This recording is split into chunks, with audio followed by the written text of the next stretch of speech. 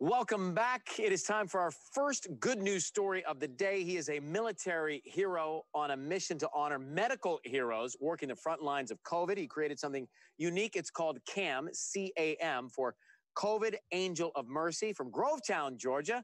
Let's meet Jacob Neal. Jacob, great to have you on this 4th of July weekend. It's great to be here, Ryan. How are you doing today? Doing well. So tell us about CAM and the inspiration for this project, Jacob. Well, the CAM, also the COVID Angel of Mercy, I was inspired by the nurses, the doctors that are in the treatment, the testing and eradication of COVID-19. They just watching their stories and seeing them crying at night and saying that their mission was sort of like going to a battlefield. They compared it to going to war. And I said, well, I've been to war and I know how that feels. So maybe I can create something for them.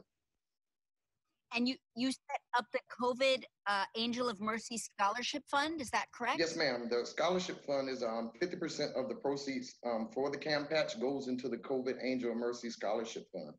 And the rest covers the cost of medical supplies and patches like this, is that correct? Yes, ma'am. The patches, it also goes into shipping, the mailing, and things like that. Like I said, I'm not here to get rich or make money. I'm just here to salute these heroes. And just give us a little background on your military history, Jacob. I spent 21 years, 4 months, and 22 days in the Army, but who's counting?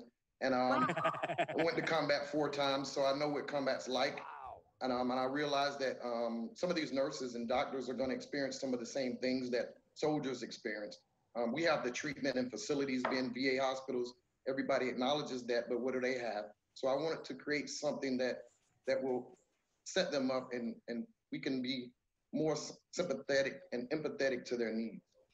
And each of these patches are different colors. What do they stand for, these colors? The colored one is for the medical professionals, doctors, nurses.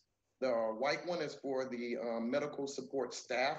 I wanted to make sure that we recognize those guys also, the personnel that clean and sanitize, because they're just as at risk for COVID-19 as anyone else, but no one seems to be recognizing them. So I wanted to make sure I did.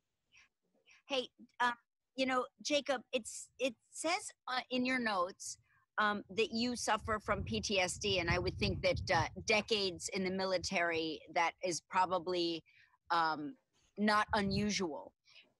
What can you recognize in the frontline workers on this COVID battle? What can you recognize? What should they be looking out for if they're not used to maybe asking for help? I think people that give a lot of help sometimes have a hard time asking for help. Yeah, absolutely. I wanted them to know it's nothing to be ashamed of. I suffered in silence for years until I got some intervention, and luckily I was strong enough. Notice I didn't say weak enough. I was strong enough to get help. I recently talked to my niece. Her name is Deanna Coney. She lives in Warner Robins, Georgia. She's an LPN, and she was crying in her garage because she was afraid to go in because she has a 6-year-old daughter, and she was afraid to touch her. And these are all symptoms of these things are going to bother them for years to come, and there's really nothing set up right now for them. Like me, I'm a soldier. Wow, it's an incredible project that you've got, and I understand you're running this all from your dining room table there. Yes, sir. This is probably the cleanest the dining room table has ever been. Me and my son, he helps me out. His name is Malcolm, and he's a college student at UGA. And we're probably going to eat here tonight because this is probably the neatest it's been in about 2 months. Well, listen, go Dogs, first of all. And I was thinking, when you said Will Robbins, we lost to them in the state semifinal championship when I was a football player in Georgia. Yes, sir. They're very good. They are.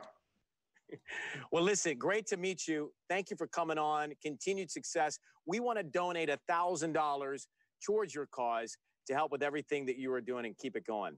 I appreciate that. The scholarship fund appreciates it. I'm excited. Looking for philanthropists, businessmen, just extraordinary citizens to step up, because I don't believe that heroes should have to buy their own badge. 100%. Well said. For more information on COVID Angel of Mercy, go check it out. It's on our website, kellyandryan.com. Jacob Neal, we appreciate your service. We appreciate you. You take care of yourself. Thank you much. Salute y'all. Happy 4th of July. Happy 4th of July, Jacob. Bye-bye. That is a good man right there. We're going to come back in just a second with Renee Elise Goldsberry after the break.